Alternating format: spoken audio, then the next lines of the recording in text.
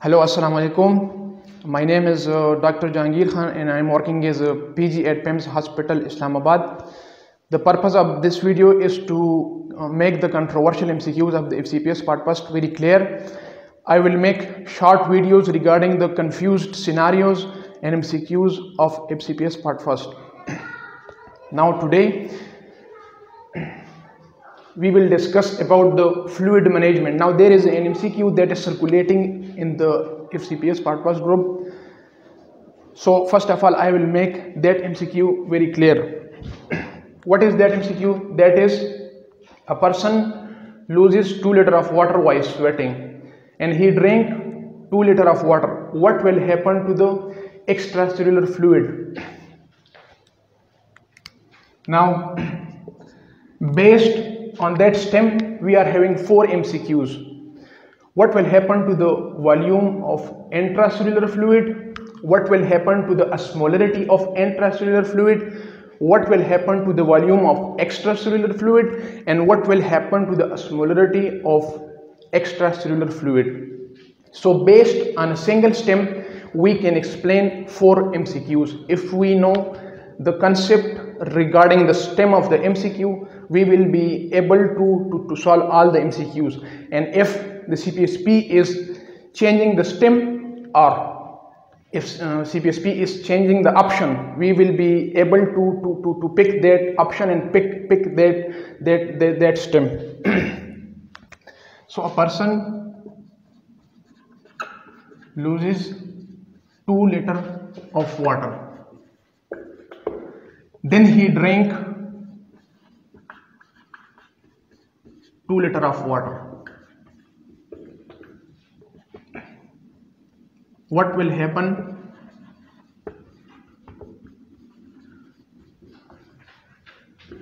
To intracellular fluid volume. Now this is very tricky. Intracellular fluid volume and intracellular fluid osmolarity. These two are the different things. Now, taking the advantage of photographic memory, I will explain here a photographic representation so that it lasts longer in your brain and you will be able to pick any kind of MCQ regarding fluid management. So this is graph. In this graph we are having volume on the x-axis and osmolarity on y-axis. And this is the normal fluid compartment. Well, there is a file uploaded by me in the group already regarding this photographic representation. You can study that file over there. Purpose right now is to explain that graph. So this is intracellular fluid compartment, this is extracellular fluid compartment. Now the x-axis, it shows volume. The y-axis, it shows osmolarity. This is the normal diagram of a normal human body. Now if you add normal saline, what will happen? Adding isotonic saline. Now keeping that diagram in the mind, we are having intracellular fluid, extracellular fluid. It will only stretches that side. Now only stretches that side mean it is increasing only the extracellular fluid volume. It is doing nothing to the intracellular fluid volume. It is neither increased nor decreased. It is doing nothing to the osmolarity of intracellular fluid volume. It is doing nothing to the osmolarity of extra fluid volume. Because it is isotonic saline, the osmolarity of isotonic saline is 0.9%. And if the osmolarity of the fluid that we are infusing to a person is the same as that of blood or plasma, it will only increase the extracellular fluid volume, not osmolarity. Now, if we add hypotonic saline,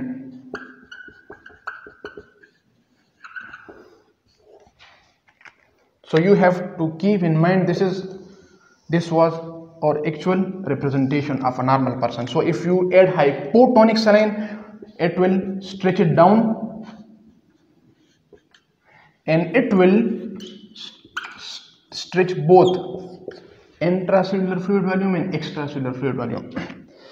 What it does, it decreases the osmolarity of saline of plasma. So if the osmolarity of the plasma is decreased, so what will happen? The fluid will leak. The oncotic pressure is decreased. The fluid will leak to the intracellular fluid. So the intracellular fluid volume is increased. Osmolarity of both extracellular fluid and intracellular fluid is decreased. Volume of extracellular fluid is increased. Volume of intracellular fluid is increased. Now another scenario is if we add hypertonic saline. Hypertonic. Now what does hypertonic saline do? It increases the osmolarity of plasma. So that was the actual diagram. What it does, it increases the osmolarity of both the intracellular fluid and the extracellular fluid, but it decreases the volume of the intracellular fluid because it is hypertonic. So it increases the oncotic pressure. What happens? It draws the water from the cells, so the cells shrink. So what happens? The intracellular fluid volume, it shifted to the right, it is decreased.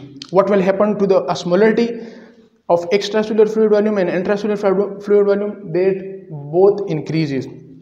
Volume of intracellular compartment decreases, but what happens to the volume of the extracellular compartment? That increases. So by just keeping in memory all these photographs, you are able to solve MCQs of 15 to 20. And now what was the actual MCQ? Person loses 2 liters of water. He drank 2 liters of water. Now water is what? It is hypotonic. So we are having 3 representation basic. So the hypotonic, what will it do? It will decreases the osmolarity of extracellular fluid volume and intracellular fluid volume. It will increase the volume of extracellular fluid compartment and it will increase the volume of intracellular fluid compartment. So the MCQ is the same, but you are having further 4 options. If the question asks what will happen to the intracellular fluid volume, that increases. If the question asks what will happen to the volume of extracellular fluid compartment, that will increase. And if the question asks what will happen to the osmolarity of the extracellular fluid compartment, that decreases. And if the question asks what will happen to the osmolarity of extracellular fluid compartment, that also decreases. So by making the concept of the stem and by memorizing the 3 diagrams, you will be able to play with the tricks made by cpsp. So if you are getting any benefit from this video, share in the comments below so that I make further videos and explain all the controversial MCQs for FCPS Part 1 preparation. Thank you.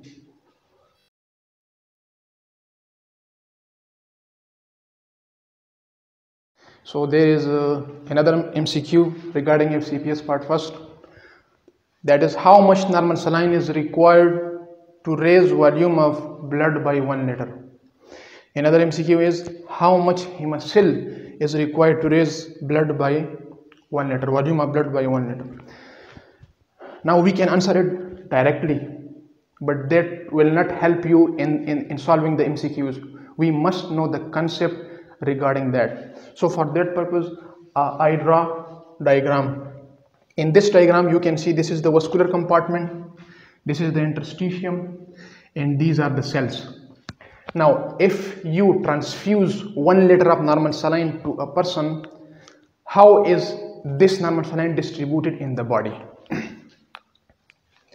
So you transfuse 1 liter normal saline. So what happens? We divide it in 4 parts, 4 by 4. 1/4 remain in vessels, while the 3/4 it comes out of the vessel and goes into the interstitium. Now another MCQ that comes over here is, we already discussed that it does nothing to the volume of the cell, it does nothing to the osmolarity of the cell. So it plays all the game with the extracellular fluid. Now how it is distributed in the extracellular fluid, that is 1/4 remain in vessels and 3/4 it comes out of the vessel. So now it is simple mathematics. What is meant by 1/4 of 1000 ml? That is 250 ml. So if you give 1 liter normal saline to a person, it will increases the intracellular fluid volume, that is the blood volume, will be increased by 250 ml, and the interstitium volume will be increased by 3/4. So you are having another MCQ, that is the interstitium fluid volume is increased by the infusing 1 liter of normal saline by 3/4. Or so 250 into 4 is equal to 1000 ml. If 1 liter can increase volume of blood by 250 ml, then we require 4 infusion set of normal saline to increase the volume of blood by 1 liter. So here 4 liter. Now the basic concept behind this was, you must know the ratio in which the normal saline divides between the interstitium and the vascular compartment. 1/4 remain inside, 3/4 comes out of the cell. That was for the normal saline. Another MCQ is, how much hemocell is required to raise blood by 1 liter? Now we should know the nature of hemocell, that it is isotonic and it does not leak out of the vascular compartment. So the answer over here is 1 liter. Why? Because if it is not leaving the vascular compartment, so any amount that we introduce into the person, the volume of blood will be increased by that much amount. Well, there is another MCQ that comes again and again. A person drinks water, 1 liter of water. What will happen to the osmolarity of urine?